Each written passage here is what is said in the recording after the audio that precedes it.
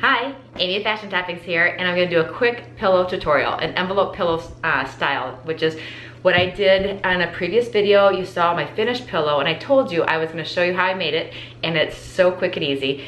And I actually thrifted some Valance curtains, which I'm gonna use, so I didn't have to go out and buy fabric. I got these curtains from the Goodwill, and they were brand new for $4.34. And I bought them because they have little roosters on them.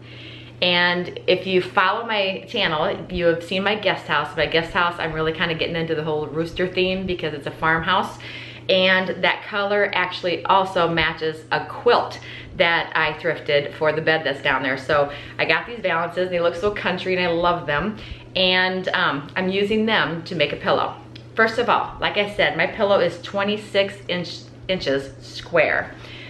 So I opened up my package of curtains, and these curtains are quite long.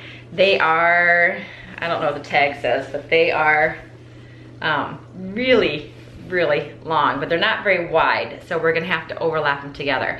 Now I'm gonna start off with doing the bottom of the pillow. Now I've cut my fabric. I pre-cut some of the fabric already. So I wanted the fabric to be, you want a 1/2 inch seam allowance around all sides. So I need my panels of fabric to measure 27 inches. Since my pillow is 26 inches, my fabric that I'll be cutting will be 27 inches long. Now, since I'm gonna be doing an envelope style pillowcase, in the back, I'm gonna need 2 panels. So I'm gonna show you. I'm gonna go ahead and move the camera down so you can see what I'm doing. Okay, hopefully you can see this. Okay, so my fabric is 27 inches long, but I'm gonna do an envelope style pillowcase. So, as you can see, let me put the pillow on here, I'll show you. This is long enough, but it's not wide enough. So I have to overlap to another piece of fabric. And it's already got this beautiful big hemmed edge, as you can see. But it's nice hem, so I'm gonna use that for the envelope. Now, I need another piece of fabric, and I'm gonna lay it on top. I'm overlapping the fabric so that we have an envelope. So, what I need to do is I need to make sure, I already know it's 27 inches this way, but now that I'm overlapping these, I need to make sure it's 27 this way, and that will determine how far I overlap my fabric. Okay. And it is 27 inches. Okay, and now I'm gonna want a pin to hold this in place. Okay, so I have it all pinned together, so it's one piece of fabric now, and you can see where the envelope will be. The envelope is gonna be right here. So we can set that to the side and work on the top of our pillow. Okay, so take my Valance, measure down 27 inches, and make a mark. Or actually, I'm just gonna make a snip,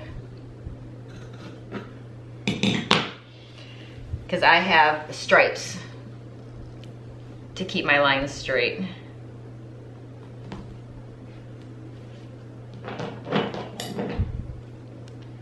Okay.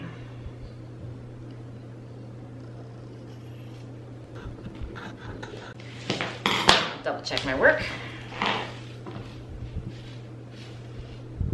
27 exact. Okay, that's what's nice about working with stripes. I'm cutting on this side just because of the stripes. It makes it easier for me. Now, this is up to you. Now, you have this big, giant, huge hem. Now, you can overlap the hems and sew them together because my panel is not 27 inches this way. It is this way, but it's not this way, so I do have to add fabric. Now, I can seam rip, which since I cut that one edge, it's gonna be easy to seam rip. I can seam rip this big hem out and see how much fabric I have and see if I have enough fabric to go most of the way across so that I don't have an obvious seam in the middle of my pillow. So let me go ahead and seam rip this all open and see how much extra fabric I have. Okay, so I unpicked that big hem, and it wasn't enough fabric. I was gonna try to see if I could stretch to make it work, and it wasn't enough fabric, so I do have to attach another piece of fabric. So I took the other part that I cut off, and I'm just gonna overlap them to make them long enough. So I'm overlapping it. Now, I gotta figure out my 27 inches. I'm making as little cuts as possible. 27 inches, that's quite a bit of overlap. Let me see. Okay, so just overlapping them a little bit. It's a quilted pattern, so I don't have to be that careful. And if you're using a solid pattern, it's the same thing. If you're using stripes, just make sure your stripes line up. So I'm just overlapping these a little bit to make my fabric longer, because this is a Valance. They're not very big. Now, if you were doing a normal size pillow, you wouldn't have to probably do any cutting because, you know, I'll show you a normal pillow. See, if you were doing a normal throw pillow, see, the one piece would be enough. But since I'm doing these enormous 26-inch pillows, that's why I'm having to combine fabric together to make 27 inches.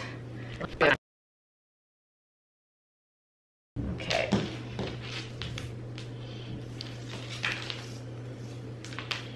Make sure that's still 27.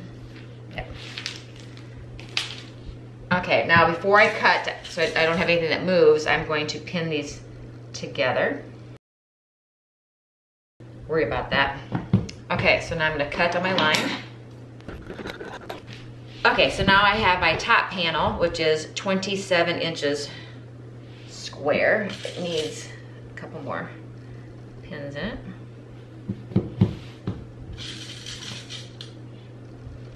Doesn't fall separate when I lift it up. And so now we have one big panel that is 27 inches. Now we just need to simply sew right down this seam line here where we pinned it together. You won't be able to see it on this side because it's the same fabric. So I'm gonna take it to the sewing machine and I'm just gonna sew a straight line stitch all the way down, attaching these two pieces of fabric together because, like I said, it wasn't big enough to be the top of my pillow. So adding this fabric, we now have to sew the two together. So I'm gonna take it to the sewing machine real quick, just do one straight stitch and I'll be right back. Okay, so I attached that little extra bit of material so that it's one big 27-inch square piece now. And I did have to go to the other side of the fabric because essentially I used that big thick hem. I did go to the other side of the fabric and just top stitch along my stitching edge so it would lay nice and flat so you wouldn't notice it as much. And you don't. Can't really see where it was at. So now, lay it out, right sides facing up. Lay my bottom piece that has the envelope in it, the big envelope right here, right sides together. So put the right sides touching. So I'm looking at the ugly side of the pillow, which is gonna be the inside of the pillow. So the right sides are touching each other. Okay, and as you can see, here's my envelope opening. Ouch, damn it. This is my envelope opening right here. Okay, now we just need to pin it together and take it to the sewing machine and we'll be done. I will take it to the sewing machine and I'll show you how we sew around the edges. But let me go ahead and get this all pinned up first, matching up my envelope edges. And then I'm gonna pin all the way around.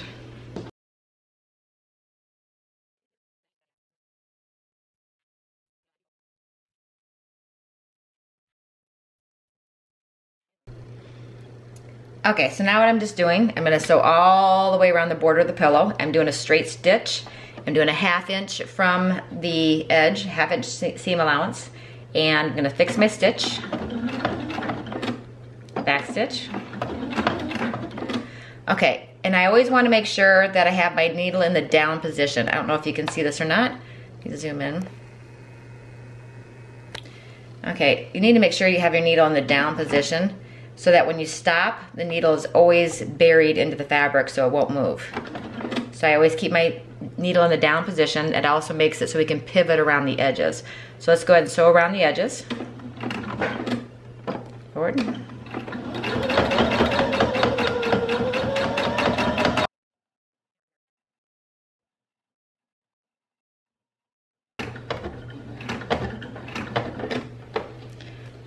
Okay, so now that I'm at the bottom of the side, I've gone all the way down the side. Now I'm at the bottom. I need to make a corner. So I have my needle in the down position. I'm going to pivot like this, and now I'm back at the top again. Now I'm going to sew all the way down.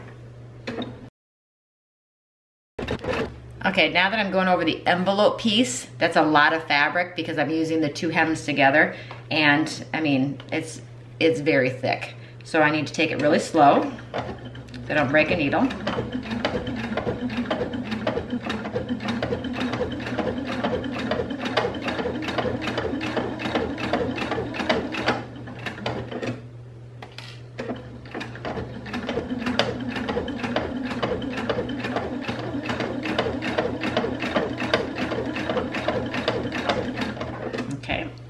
Through it now. And back down to the bottom of the side. Leave my needle in and pivot again. Now I have some extra fabric on here because I didn't cut it completely straight. So I will trim that off later. So pivot, now back down. Okay, down to the last side. Almost done. Pivot.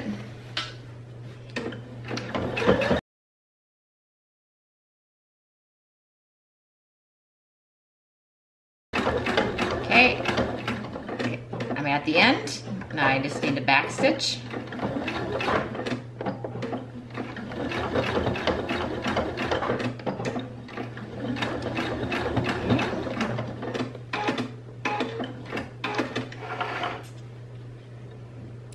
Trim our threads. Okay, now we need to take our corners and trim off the excess fabric of the corners so that they will be nice and sharp when we turn it inside out. But don't snip your threads. Did all four corners. So I'm just taking off, not going over the stitch line, but taking off the corners.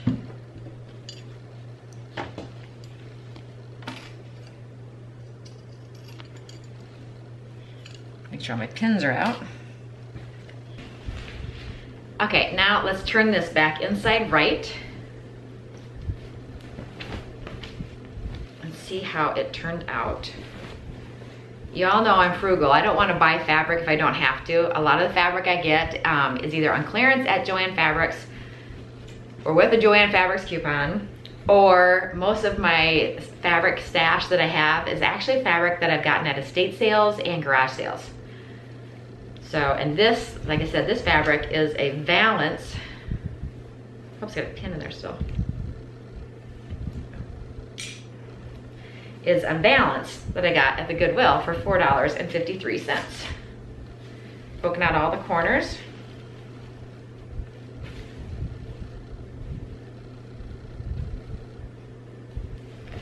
Okay, now let's try the pillow.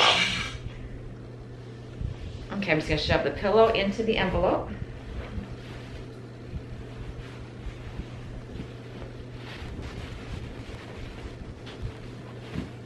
It fits.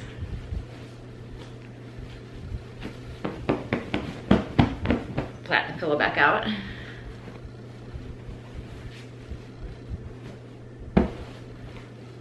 And voila! So now I have a quilted pillow for my bed down at the guest house that matched the other pillow that I already made. And it has the envelope, where's my envelope? It's got the envelope back. Pillows are so big, so that I can take it out to wash it. And voila. So if you find inexpensive curtains or valances at the Goodwill and you want to be able to you know, especially if they have multiple sets. If you wanna make pillows out of them, it is extremely easy. So there we go, my finished pillow. Well, this is Amy with Fashion Toppings. Until next time, you have a great day.